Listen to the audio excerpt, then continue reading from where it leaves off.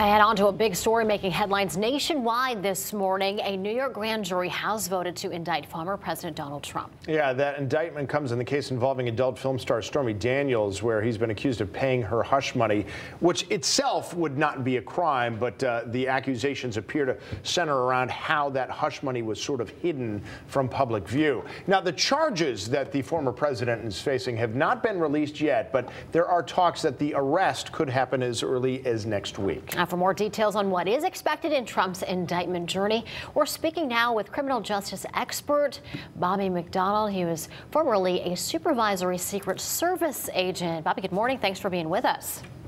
Tim and Erica, good morning to you. Thank you for having me. Absolutely. First off, please give us your take on the jury's indictment of former President Trump.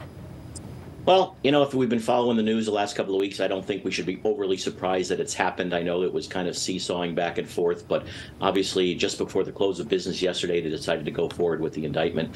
A lot of unknowns here. As you said earlier, we won't know what's actually in that indictment until after the arraignment process, when that may be opened, maybe kept sealed. That all depends on the court. We've got a lot to unpack here as we move forward, especially with the campaign and the logistics of how this arraignment's going to take place next week. So again, a lot to unpack here as we move forward into next week. Let's talk about those logistics, because that's certainly an area of strength for you, having spent 20 years with the Secret Service. Mr. Trump, being a former president, has Secret Service protection for life. They will, my understanding is, accompany him through this process over the next week. What do you think that is going to look like? Again, no playbook on this. They're going to be playing it by ear. There are, I'm sure, very intense negotiations going on right now, as well as liaison meetings with not only the prosecutor's office, the Department of Corrections in New York, the New York City Police Department, and the local field office of the Secret Service, which supplements the former president's detail.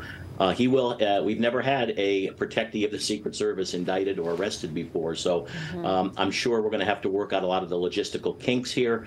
They're going to want to make sure that the safety of the president former president, is maintained at all times. But also, we are sworn officers to uphold the Constitution, so we also have to make sure that the legal and arrest process goes through fairly for both the prosecutor's office and for the former president.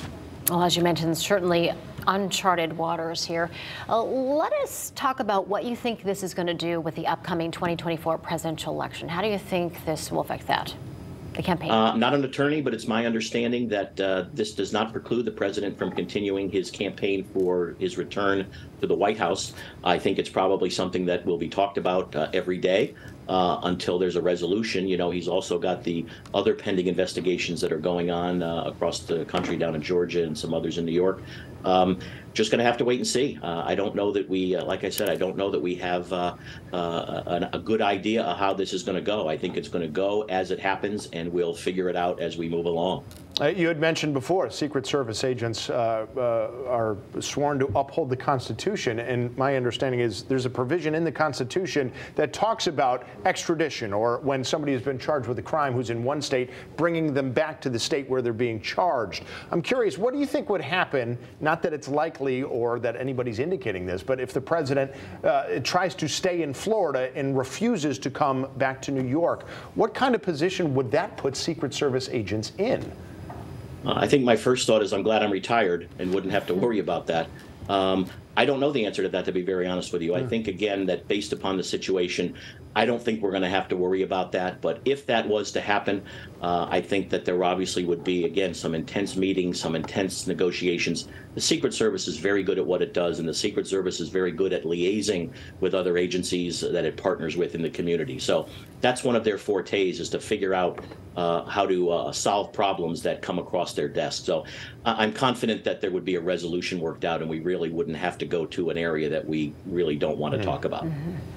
Well, let's hope so, right? Yes, purely a theoretical question at this point, and as you pointed out, Mr. McDonald, will probably stay a theoretical question, thankfully.